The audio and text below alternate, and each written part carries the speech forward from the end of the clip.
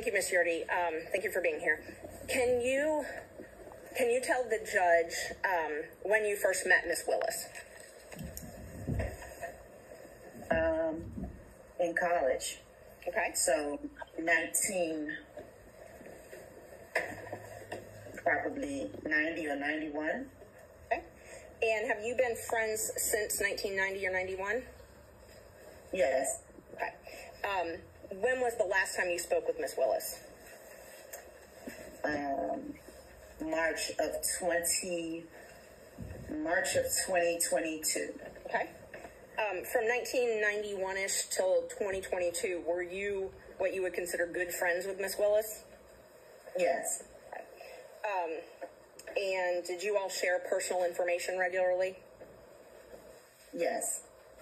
And did you even come and work with her at the DA's office? Yes.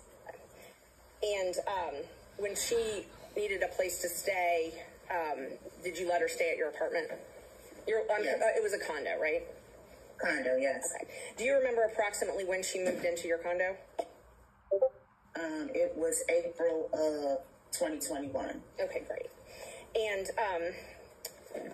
you know that Ms. Willis and Ms. Wade met at a conference in October of 2019? I'm going to object to that, Your Honor, without a foundation for how this witness would know that. If Ms. Merchant can establish she has personal information of that, then certainly that's something the witness can testify to.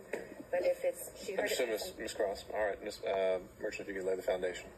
Do you have information that Ms. Willis and Mr. Wade met in October of 2019? I'm going to renew my objection, Your Honor. Information is not sourced to personal information. If the question can be rephrased, then that may address my concern.